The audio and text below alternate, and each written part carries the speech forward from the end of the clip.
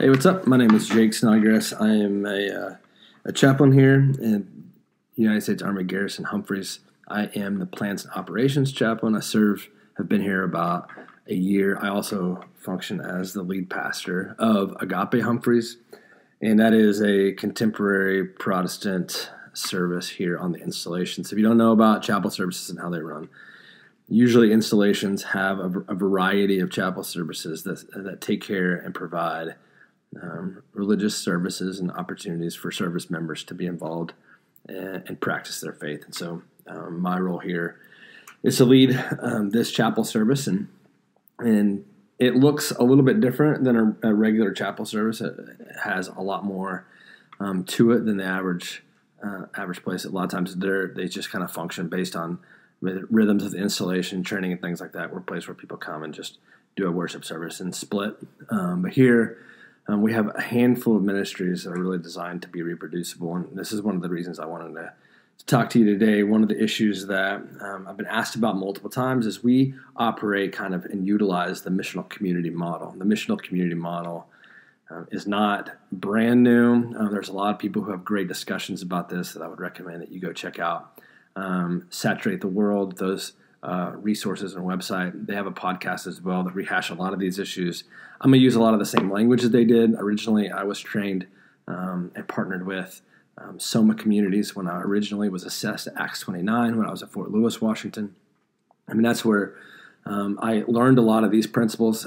Guys like Abe Meisenberg and Jeff Vanderstelt and a handful of others who really I got to listen to and understand. So when I use phrases and things like that, a lot of that comes from them, and a lot of the stuff comes from Tim Chester and Steve Timmis and their books, Everyday Church and Total Church, and then Jeff Vanderstelt, obviously, his book, Saturate, which are all really helpful. But I want to clarify kind of how missional communities tend to function in a military community, what they are. And for a lot of military folks, they may not know exactly what a missional community is. They've been a part of churches or they've been a part of small groups and things like that, but maybe they haven't encountered something quite like this. We only run into a handful of people who have really understood it, and I just want to break down exactly what it is and how it differs really from your kind of standard small group. And so a lot of this, a lot of the questions regarding missional communities usually revolve around, hey, is this another name for small groups? And it isn't. So what I want to just specify for you is exactly what we're expecting and what we think of and what we're using to mean when we say missional community. So don't just assume, hey, so you see he's just talking small groups. It's just a classy name for it, because it's not. Okay, so first and foremost, I want to talk about how and why they're formed. So when I was a pastor at Ames Baptist Church, I thought I was super ingenious. I told my congregation, hey, nobody's really doing this. And what we were doing is we're trying to get small groups going, which in a really small town where churches have been structured the same way for hundreds of years, this is a really hard turn to make in a very short period of time. And so I always recommend people do this over a long period of time. And really in a small town church where there's only 50 people, you almost have a small group missional community right there. Anyway, that's another story for another day. And the travails of pastoring a church when you're 26 years old. But when I brought this up, I wanted to understand our small groups weren't just going to be a place where we would bring people into church, attract people into the congregation through the quality of service or through events or things like that. And those things aren't necessarily bad in themselves. They certainly are good, and we need to create multiple on-ramps where people can access the church in a variety of different ways. But usually how the model goes is you attract people to the congregation, then you get them into small groups, and that kind of sustains them, disciples them, and kind of closes the back door, so to speak, of people who are visiting the church and then getting connected. And not getting connected. So they are getting connected in small groups, they build those relationships, and they stay longer, and then are discipled, and they grow. Those small groups form kind of a place where they can talk about the sermon, a lot of times grow in their faith. But there become some natural problems with the small groups, directionally speaking, about how it flows, is that you're really relying on your service or your events to draw people to the church. And so it ignores a couple things, right? One, it ignores the reality that current culture, and especially in the military culture, hundreds and hundreds of people, it doesn't matter what type of event you're putting on or the quality of service you have, I mean, I could be riding out on a motorcycle every week with Smoke, and we could be rock showing it up. We could have U2 as our band, and I could be the greatest preacher of all time. And it doesn't really matter to a bulk of the people that are on our installation. We're in the military, right? So they're not coming to church.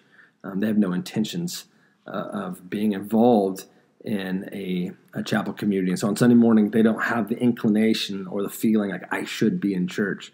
And so when you really cater all of your ministry to this kind of attractional model that really attracts people based on an event or attracts people based on the quality of service, what you do is you really just attract believers. And so you're really just creating a market share issue that you're providing a better product or a better cup of coffee, so to speak, than your competitor. And so that's not what we want to do. And oftentimes when you do that and then you put people in small groups, your small groups are reflective of that. So what your small groups then become is very insular kind of places where people kind of form that kind of clique type of community.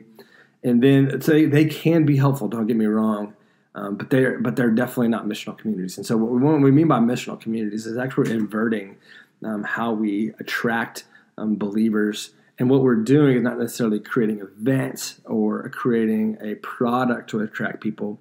We're actually allowing the gospel and the church in of itself to be the attraction, so to speak. And what I mean by that is, for us at Agape, one of the things that we always will say is that we are created in the image of a triune God. And we exist, and this triune God existed eternally in perfect loving community. And we are created in his image. We hammer that over and over in Genesis 1:26. It says, he created us in his image. And it repeats that. So we're created in his image. And if we want to image God and we want to live like he's called us to live, then we live in community as that models the Trinity. And so, and then Soma and a lot of these guys have really highlighted this 1 Peter 2:9 aspect of, but you are a chosen race, a royal priesthood, a holy nation, a people of his own possession. This 1 Peter 2:9, that you may proclaim the excellencies of him who called out of darkness into his marvelous light.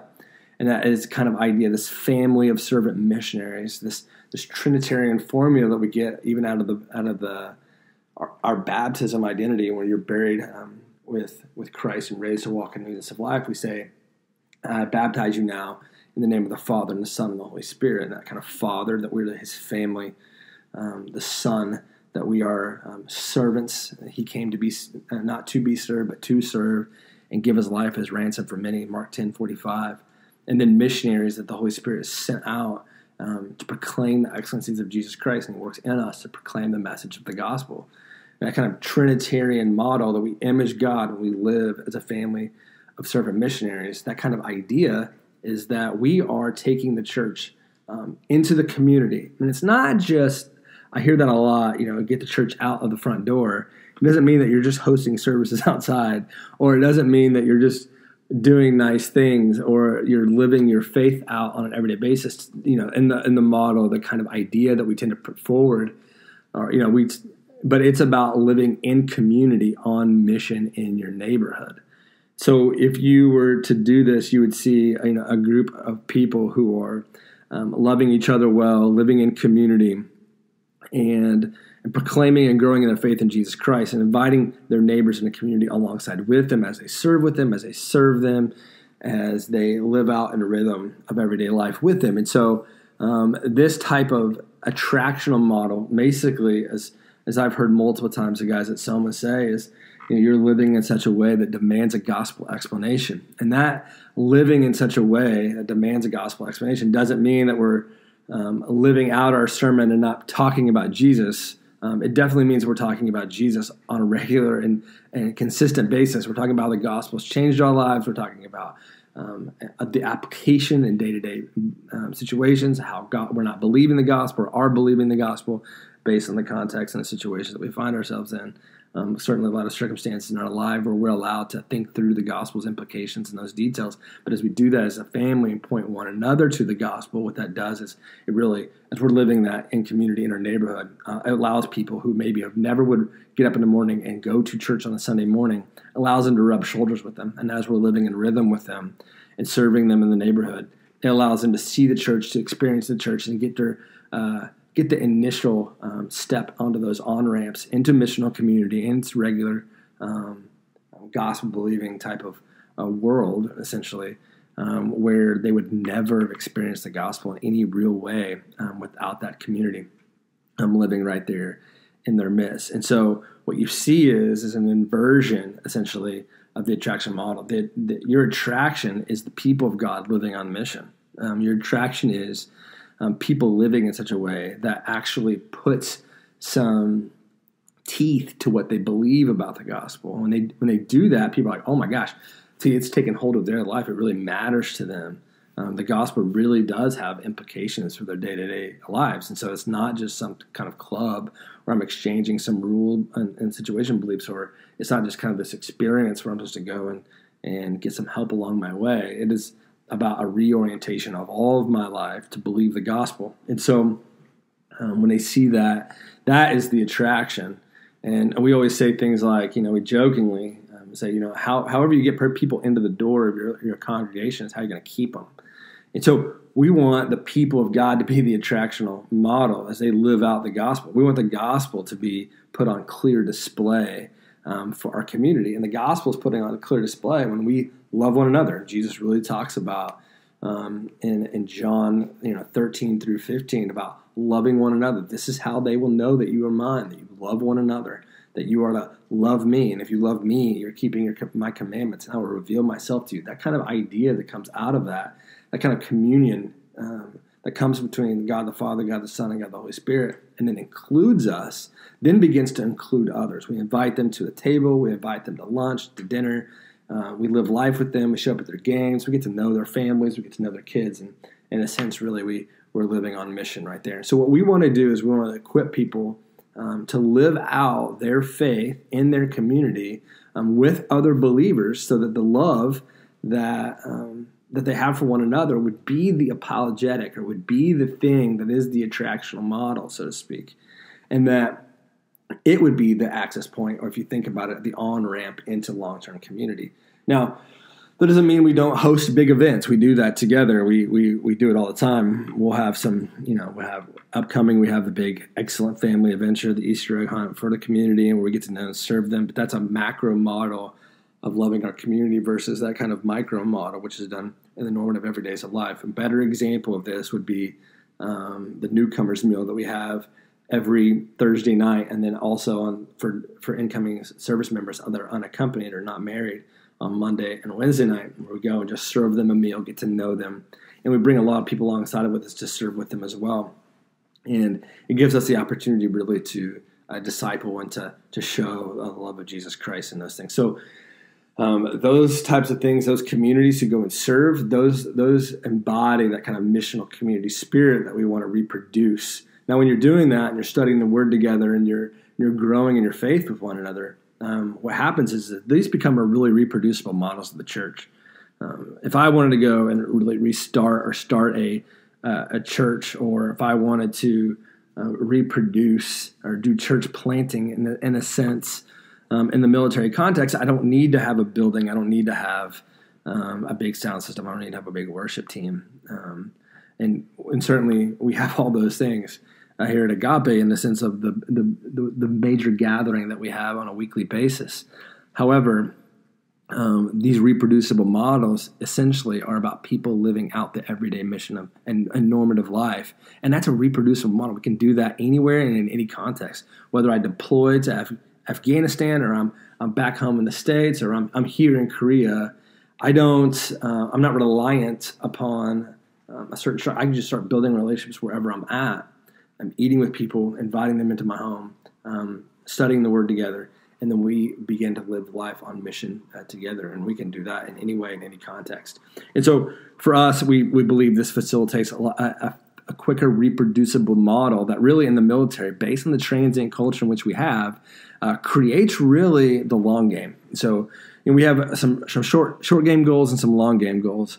And the long game goal is this is a long-term investment into people.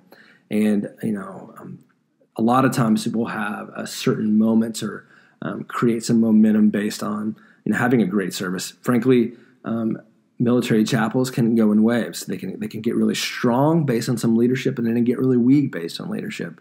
And so when we are in a really strong moment, it's great to kind of cheer and say, this is the model to do, and this is how you should do everything.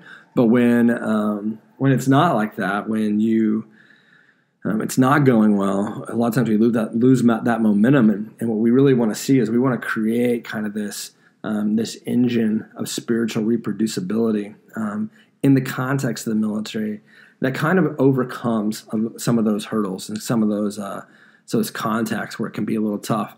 The reproducible gospel communities can really be reproduced anywhere in any context. And for the chaplain like myself, a lot of times, as we get promoted, and I just had a job change where I became the pastoral coordinator / plans and operations / family life guy here at Humphreys.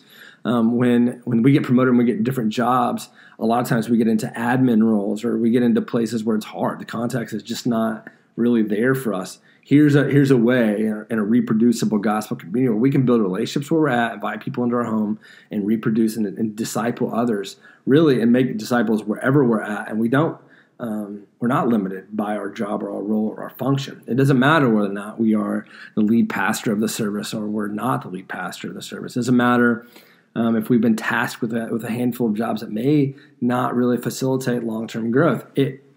Short-term growth. But we want to create these habits of developing missional communities or gospel communities, as we would refer to them, where the gospel is being proclaimed, the gospel is being lived out, and people are really growing in their faith with Jesus Christ and being able to see that community, to be in that community, to live their life in such a way that, like we said, demands a gospel explanation. So with that, for us, it involves some big changing and changing of how we operate generally. And so as we kind of go in this podcast, we definitely want to get into the details of what that looks like. What kind of systems and structures need to be in place? How do we need to be coaching people? What are the discipleship rhythms? How do we get, in a context of a military chapel community, we have lots of auxiliary ministries. How do we get these auxiliary ministries to see the vision, to grow in this area, to create reproducible gospel communities? And where's the pushback within chapel context? What are some of the hard things that we tend to run into? And then how can we overcome those? And I think there's a lot of ways in which the future looks really bright in the area of reproducing these communities.